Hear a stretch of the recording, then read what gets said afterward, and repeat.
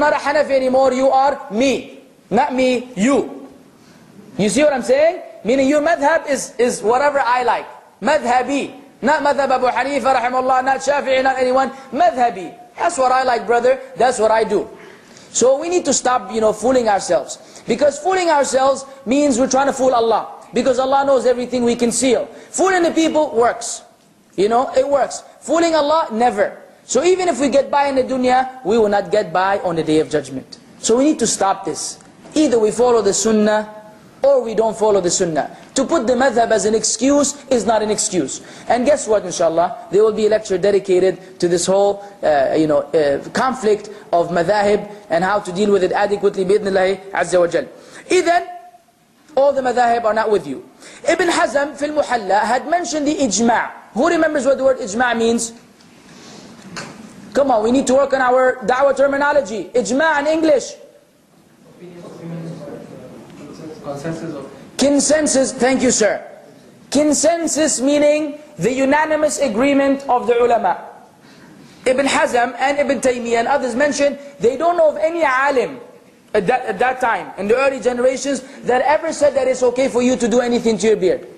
That is beyond, before the grip. Not even an alim. Ijma' meaning, and by the way, FYI, what does FYI mean? For your information, there are not many things which the ulama have agreed upon.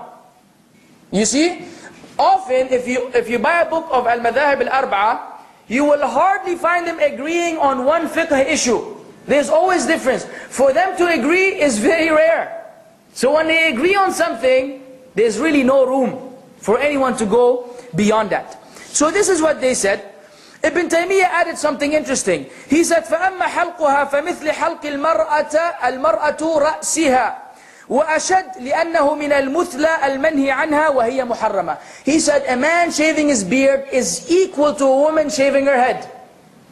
Imagine if your wife came out of the bathroom one day and she was bald. Are you okay? So this is the new style. You didn't see? Blah blah singer. That okay? There was this singer back in the day, this big, I forgot her name. Alhamdulillah, this was in Jahiliyyah, who used to be bald. What a strange, appearance. Of course, if someone has a disease, alhamdulillah, all of the creation of Allah is good. But someone who deliberately, if a woman shaved her head, you're speechless. He said, a man shaving his beard is equal to a woman shaving her head. Rather, it is worse. Because it is muthla. You know what muthla means? Mutilation. You know what mutilation means? If someone died in a battlefield, some of the enemies would get him and deliberately distort his appearance. They would cut his nose, they will make him look disturbing. So much so that when you see him, you will not be able to recognize him anymore because of the mutilation which they have done to him. The ulama considered shaving the beard as mutilation. You know how severe, meaning you are distorting yourself. And I will mention to you something inshallah, which should be part of wisdom, that will make you reconsider the actions of the Muslims today. طيب. Furthermore, this was the opinion of Al-Barakfuri, Al-Qurtubi, Ibn Muflih, Ibn Al-Qayyim, all of the ulama. So let me tell you something. Maybe I haven't convinced you. Okay? Maybe you still think, well, there's room for me to follow because I think it's fine. Let's go to the other side of the coin.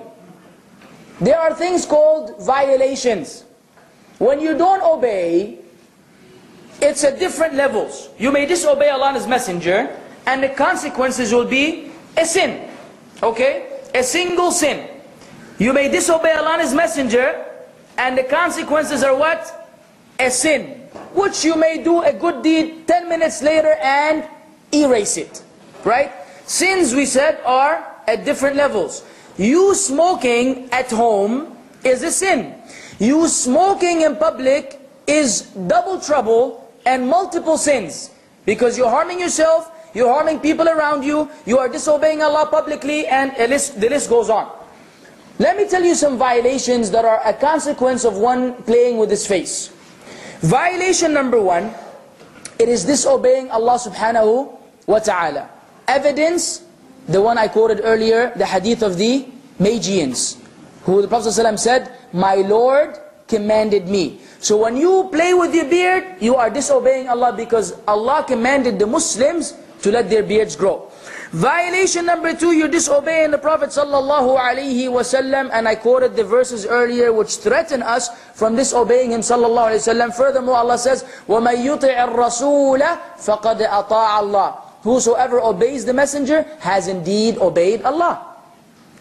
So when you disobey the messenger, you're again disobeying Allah. Violation number 3, you are opposing the way of the messengers and the prophets. The hadith of Jabir in Sahih Muslim, he described the Prophet ﷺ as being كَثِيرُ شَعْرِ اللِّحْيَةِ. He used to have a big beard, alayhi salatu wasalam. It was abundant in his hair, it covered his whole face, so much so that when he would lead them in salah, they will know that he's reciting from the movement of his beard from the side of his face. Big beard, sallallahu alayhi wa sallam. Now, if your beard doesn't grow that much, you're not expected to do that. What is showing you that he left it alone, alayhi salatu wasalam. You're opposing him. You're opposing the Prophet sallallahu alayhi wa sallam and all of the messengers. In the Quran, Harun said to Musa, Yabna la ta'khudh bilihyati wala bira'si. O son of my mother, trying to be compassionate to him, do not grab me by my beard. Do not grab me by my beard and by my head. Harun in the Quran told his brother Musa, don't grab me by my beard. Lihyati. Meaning he had a what? He had a beard. Subhanallah, in the Quran, the beard is mentioned. The mutawwi'een are in the Quran. If this is the title that the people who don't have beard like to give to the people who have a beard. It's one of the funniest things in the world. You know, you go around someone who doesn't have a beard, oh, mutawwi', want the judge for the mutawwi'. Say, brother, you know, why don't you become a mutawwi' like me? I mean, why are you making this beard between me and you? I'm a mutawwi' and you are not. I mean, we have the same messenger, the same religion, the same God. If you want to call this title mutawwi', then we should both be in it together. And having a beard doesn't mean that you're mutawwi' in the ultimate sense, because you can have a beard and be busted. You can be disobeying Allah in all kinds of ways that only Allah knows about, and your beard is, you know, making it to the ground. So we don't want to have a misconception every time we see a bearded man, say, MashaAllah, Shaykh al-Islam. Not necessarily. Okay? But it's usually a good indication that the brother has some sort of righteousness. This is why if you go to any place in the world, and it's salah time, and they don't have an imam, who's the imam? The brother with the biggest beard. It's like as if the Quran he memorized grows out on his face. Even though the sunnah is what? The one who knows the book of Allah more. You may have a small beard and have the Quran memorized, and the brother next to you has a big beard, he doesn't know the Fatiha. So anyways, yeah. So you're going against the messengers. And Allah said, وَمَن يُشَاقِقِ الرَّسُولِ مِن بَعْدِ مَا تَبَيَّنَ لَهُ الْهُدَى وَيَتَّبِعْ غَيْرَ سَبِيلِ الْمُؤْمِنِينَ, as I quoted earlier. If you oppose the messenger, after guidance has been made clear for you, and you follow the way other than the believers. And Allah warned us from both. So this is the third or fourth violation. I believe this is the third violation. Violation number 4. You are imitating the kuffar. And that one is horrible. In the 3 narrations, one time he said, don't imitate the Magians, distinguish yourself from the Magians. And another one he said, distinguish yourself from the Jews and the Christians, the people of the book, the people of the scriptures, the Jews and the Christians.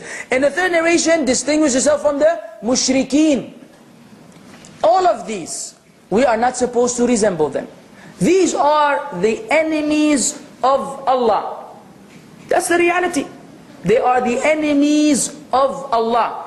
And in the Fatiha, every time we read the Fatiha, we ask Allah for the path of the believers and the prophets, and we ask Allah not to give us the path of those who have attained His wrath and those who are misguided. Guess what? It is them. So what kind of contradiction is that? That means that the Fatiha is worthless. It's just lip service. We ask Allah for things that we really don't want. Because I said, there's nothing easier than the beard. So if we really want guidance from Allah and we don't want to imitate the Jews and the Christians, then how do we go about doing that? So you find someone, you know, getting a what do you call it, gautier? It's like a French word. I mean, the only thing that I can think of is a goat. Goat? Gautier? And what is the goat? You know, the goat only has something, you know, chin that is, you know, hanging from here. So people try to design themselves like an art piece, which is, they